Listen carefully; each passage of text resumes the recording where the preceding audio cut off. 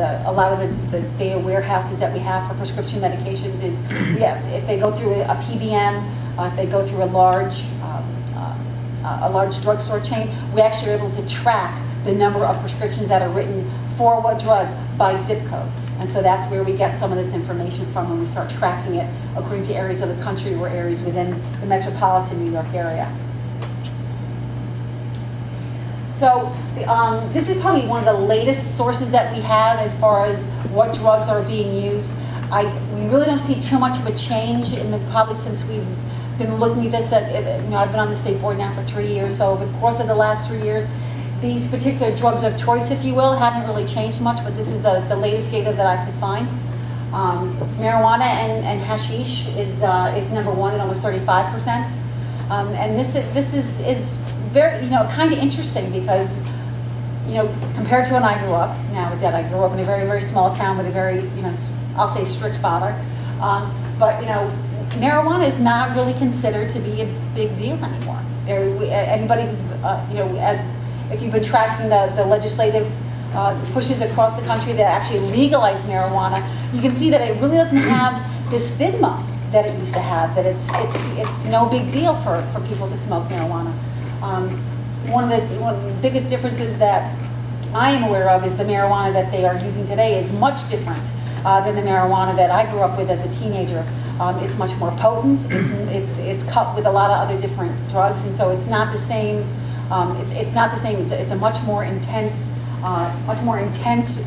recreational drug than it used to be. But our number 2 drug of choice amongst the people who were surveyed in this 12th graders is Vicodin. Okay, now again, why anybody would really choose to take Vicodin? Again, anytime I've taken it, I actually have had side effects, and it makes me sick to my stomach, and it makes me really, really kind of drowsy. But Vicodin's right up there. Amphetamines. Okay, now amphetamines are actually taken not just for the high that they give, but there is a subset of teens who are using those for performance enhancement. Okay, so they're using it because they need to study. They need to stay awake to be able to study. They need to be able to perform the task of being a teenager in the year 2011 with all the extracurricular activities that they have. They're probably not getting home until 9 o'clock at night. Then they have 4 or 5 hours of studying to do, and then they're back up in the morning at 6 o'clock. And so they're using it to try to get an edge and to maintain a level of performance that, unfortunately, once you try to take away that amphetamine, you cannot maintain. Then my favorite, cough medicine. Again, these are cough medicines. Most cough medicines have some kind of a combination of drugs in them. So they have an antihistamine. They have a drug, dextromethorphan, which is actually chemically very, very similar to codeine. And so that's actually used to help decrease the amount of the productive cough that you have. But actually, if you take it in doses that are high enough, you can actually get some kind of a high from it. But throw in a base of alcohol, and that's where the cough medicine comes in. NyQuil, I'll actually talk about this later, but anybody having any idea the percentage of alcohol that's in regular NyQuil?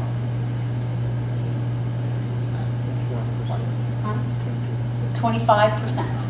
25%. That's more than beer. That's more than wine. Okay. Of course, again, the taste is not exactly wonderful, and I can't imagine just kind of relaxing with a glass of NyQuil, but the stuffy head aching fever so you can rest medicine, the so you can rest part is the alcohol. You throw that in with a little bit of Benadryl and you're good to go. It's going to knock right out. So again, 25% alcohol, and there is no age restriction. Anybody can buy NyQuil over the counter. And just to comment on the cough medicine, the dextromethorphan at high doses actually becomes a dissociative anesthetic. And there's a term for it which is actually called, and it's about 300 milligrams of dextromethorphan really gets you into this state. So people are doing interesting things with the Yes. So if we move on down the list, we have Adderall, which kind of would maybe fall into the amphetamine type of category, tranquilizers, hallucinogens, and then salvia. Does anybody know what salvia is? I actually did a little research on it when I saw that because I wasn't really sure what it is, and I actually asked a couple of people in my office, and I said, have you guys heard of salvia? And they're like, yeah, it's that new sweetener that's out. And actually, it's because that would be Truvia from the stevia plant. But brand names, OxyContin again shows up, sedatives, ecstasy, inhalants. You know, inhalants were big probably in the 80s. Inhalants were big. They've taken a backseat to prescription medication, and then cocaine and Ritalin. So salvia is actually an herbal plant. It's a member of the mint and sage family. And they're not using it to make a lovely brown butter sauce with your butternut squash ravioli. They are either smoking it or snorting it or Lord knows doing what else to it. But if you actually Google salvia on the internet, you can actually find these different types of herbal products that you can buy over the internet. About 10 to 15 bucks a gram. So it's not cheap.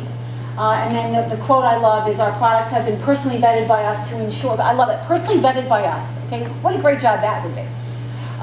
To ensure that only the highest quality product is made available to you. Our herbal highs and salvia are 100% guaranteed to get you high. That was right off the end. I mean, I don't know if it is, I guess it would be a money back guarantee, I'm not sure. Can I ask one question? Sure. These new bath salts that they talk about, what would that fall under in those categories? It's none of those categories. Oh, okay. It's in a category amongst itself, I guess you would say, and they're called bath salts mainly, I think, because of the base that they're in. Right.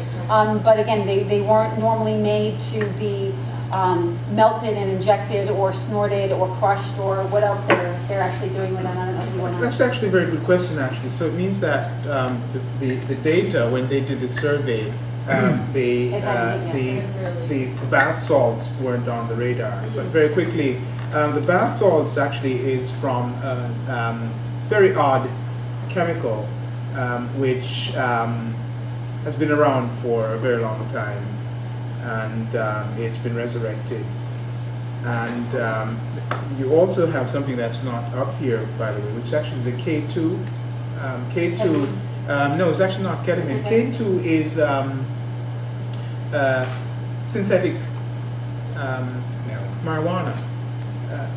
It's not Marinol, right? But interestingly enough, it binds to the receptors that hook on to the cannabinoids much more tightly.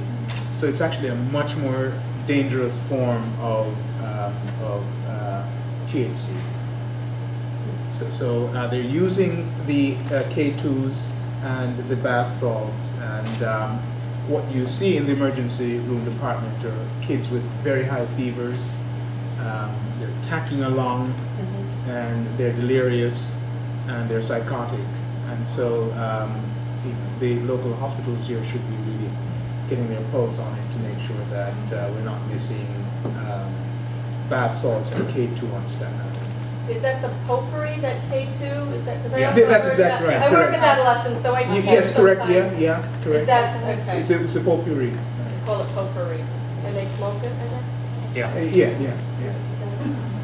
So that's one that's new. That's interesting. The states are making it illegal along the way, but they're just coming out with new compounds, and so you have to, they keep changing. No matter what we try to legislate, we will never be able to keep up with the ingenuity of people who want to, OxyContin.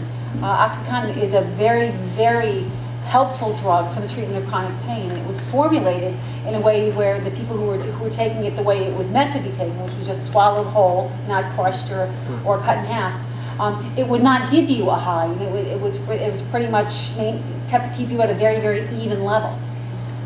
Which, when in treatment of again chronic pain, is something that you want. You want to be able to treat pain and not have people dopey or have any of those types of adverse events.